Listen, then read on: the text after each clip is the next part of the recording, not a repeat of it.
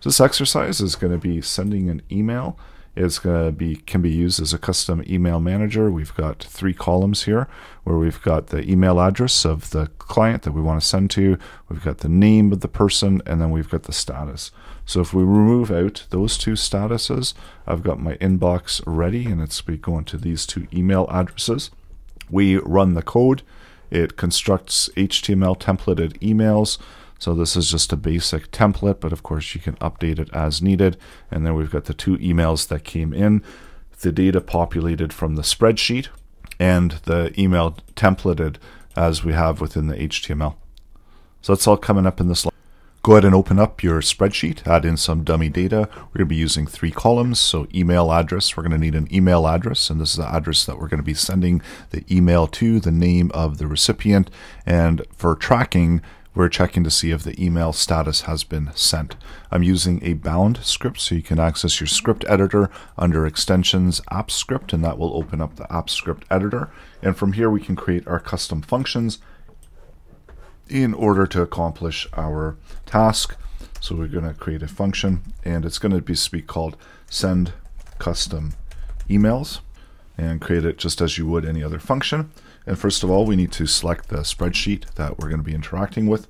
So using the spreadsheet app service, we're getting the active spreadsheet, and that's going to return back the spreadsheet object. Now we want to select the sheet that we want to use.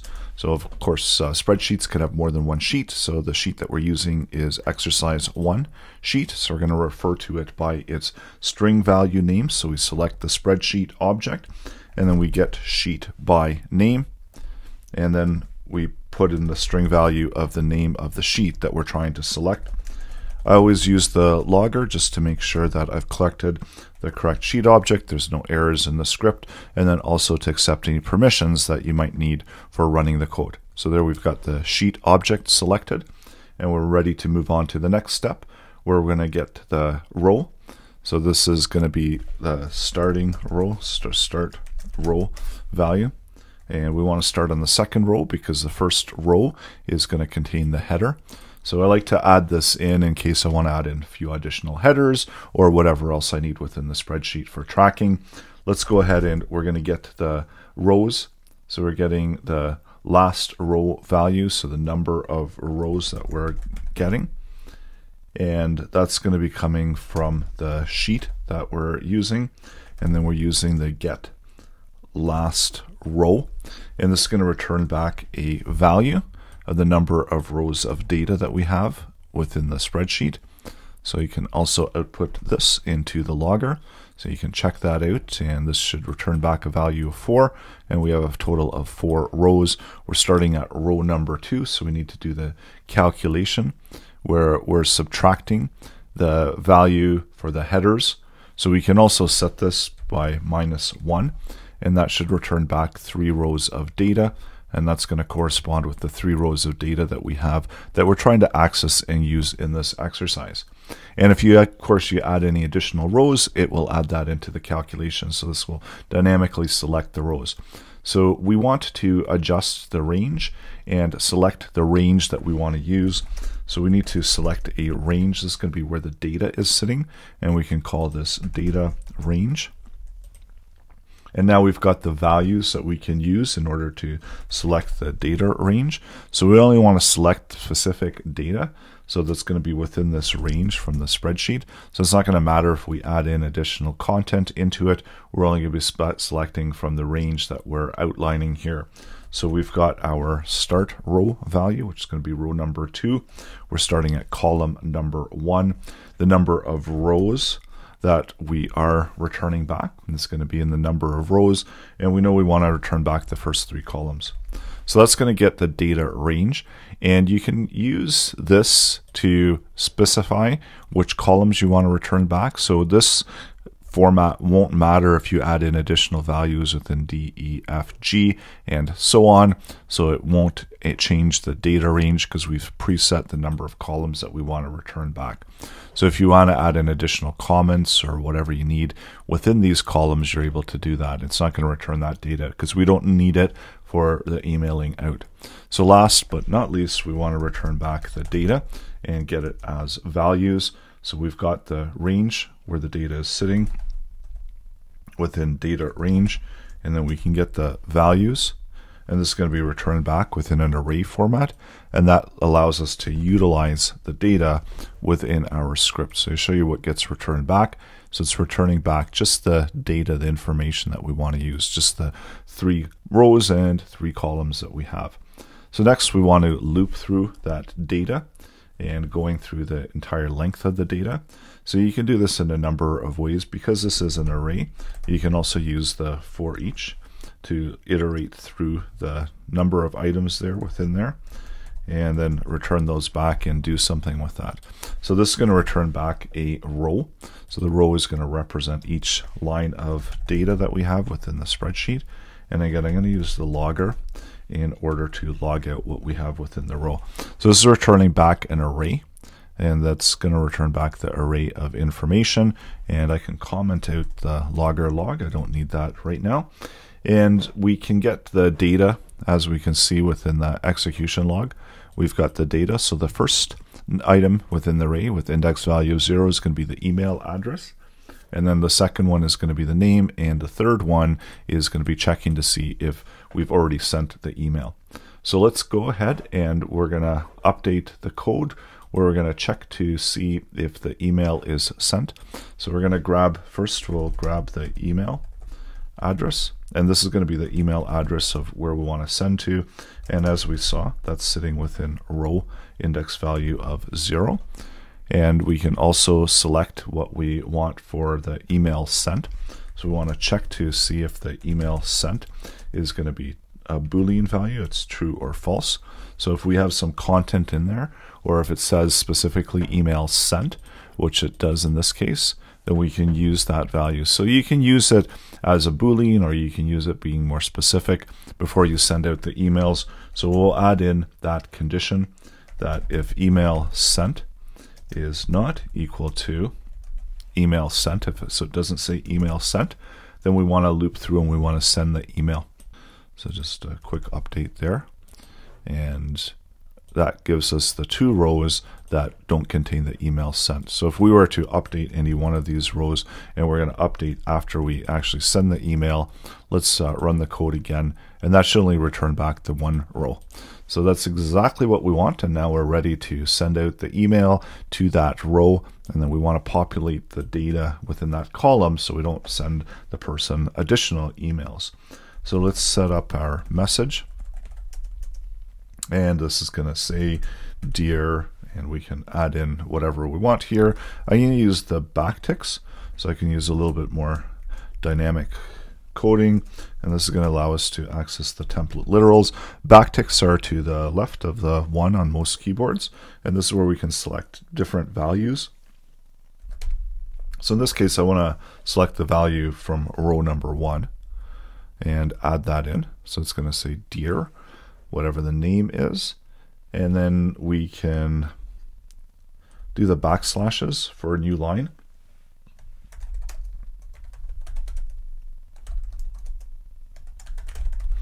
And then whatever additional details you want there, you can add into the message.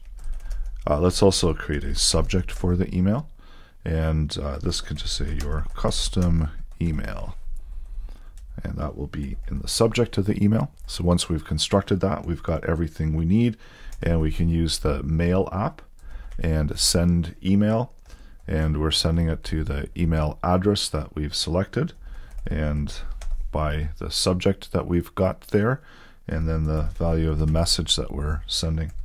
So it's going to send that out. And now what we want to do is we want to set the value. So we want to get the range. So what we need is we need an index value, and that will give us the row value that we're currently looking at. So let's, before we do this, as we loop through, I want to show you how we can get the row value of each one of those, and before we update those emails. So let's go ahead and we're going to calculate the row value, and this is going to be coming from the index value, and we're adding 2 to it. And then we can use the logger log, and we'll output the row value.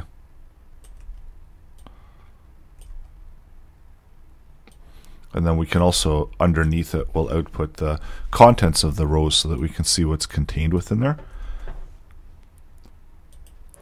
And we're going to need the row value. So we see that this is on the second row, this is the third row, and this is the fourth row. So it's going to correspond with the values second, third, and fourth. And this is going to allow us, if we wanted to make some updates to that content, we can just use this row value and update the content there accordingly. And let's go into our email. So we did actually send that one email there. Notice it didn't obviously update that, but it did send it to the one row that didn't have the last column, the third column marked. So let's go ahead and we're going to update that third column.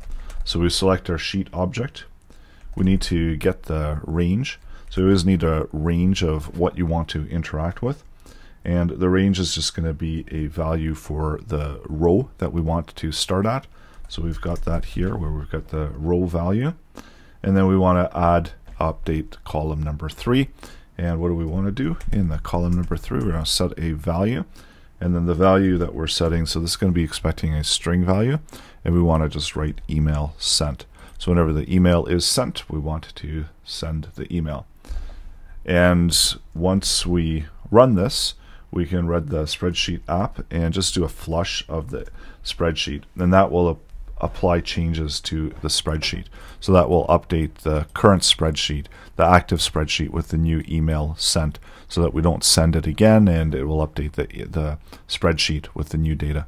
So try it out, and now let's send out, and there we've got all of that information. We've got another email that's sent to Jane Doe, and then now when we go in here, we see that that has been populated. So let's remove out those other two, and we'll send the email out once again, and make sure to go into our email inbox, and there we've got the John Doe using the message, and then we've got the Alex Smith value there that we also had within the spreadsheet. So we can go ahead and we can remove the logs, because this is just for, as we're building the application, just to check the data that's being sent out. So what I also want to do now is do an addition to this. We're going to use the email template. So this is going to be a new HTML file. So select add new file, select HTML, and give this one an email template. So give it a meaningful name. And then when you open that up, this is going to open up the HTML page.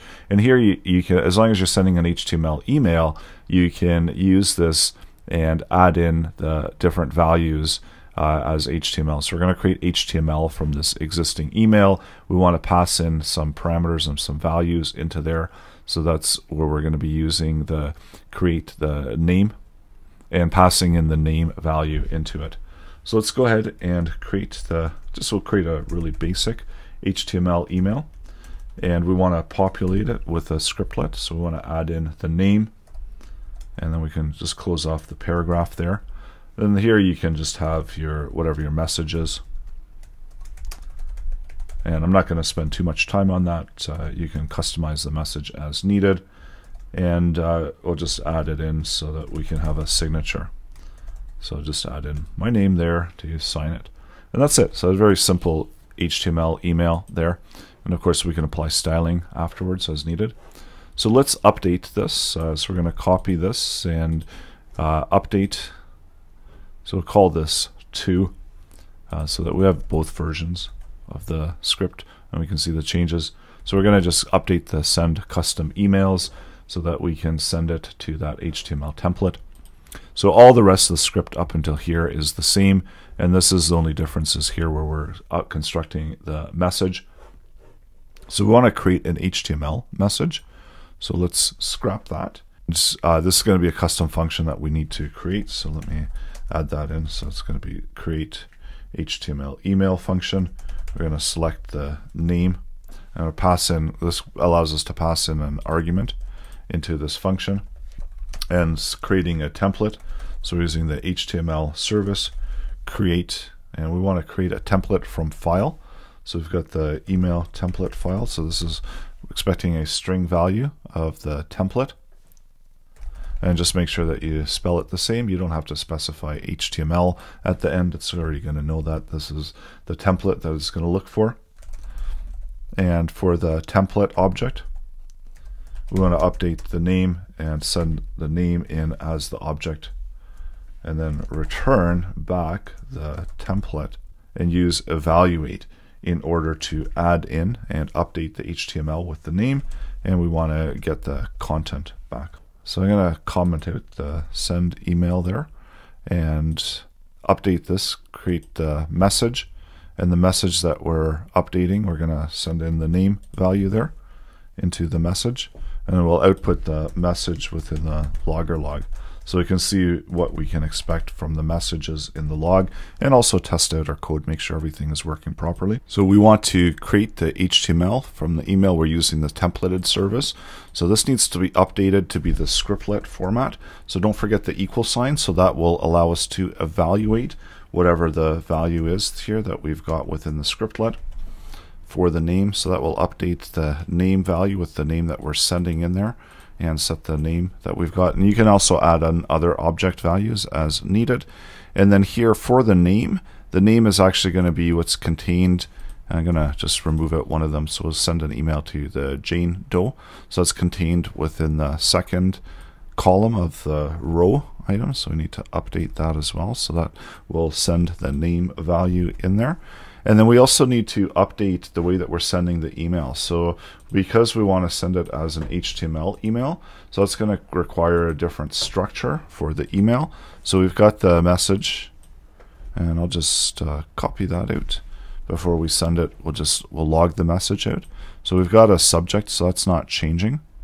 And the message, it's going to be contained as an HTML email. So we want to, instead of emailing out like this, what we want to do is we want to send it as options. So let's set up a bunch of options here, and this is going to be within an object format. So we're going to send the email within an object format, so who we're sending the email to. So we've got that one email address, we've got the subject, and that's within the subject variable, and then we've got the HTML email that's within the message. So selecting the HTML body, and that's going to just contain the result for the message value there. So let's try this out and see where we're sending the email. So it's going to construct the email. There it's updated the Jane Doe. Looks like we've got an extra space in there for whatever reason. Okay, let's look at that again and save that. And that might have just been the way that it looked, and it did populate this. So let's clear that, and it is updating the spreadsheet. So nope, it actually wasn't an extra space. So update that again, and I think we're ready to send the email. So we can get rid of the log. We have to clear out the email sent to whatever one we want to send the email to. And let's run the code, and we'll send the email and see what comes into our inbox. So there's our HTML email, and we need to send it as a HTML body. So it's still coming through as regular text. So we need to update this so it's sending it out as HTML body and the message object. And it's just going to update here the options, and this will, instead of sending out a text email, we're going to send it out as an HTML email. So that's why the HTML wasn't showing up properly within the inbox email. So there's our second email, and now we've got the proper structure for the email. And if you update any of this template stuff here, this will also update. So if we add an H1 here, clear out another one from the column, and we'll go back and run the code again. This is just to demonstrate that we can have different types of HTML, and it'll show up because it's an HTML email now, and it's not going to be a text email. So this gives us a little bit more presentable emails that are being sent out in this application. So go ahead, give it a try. You can also add the customizations as needed.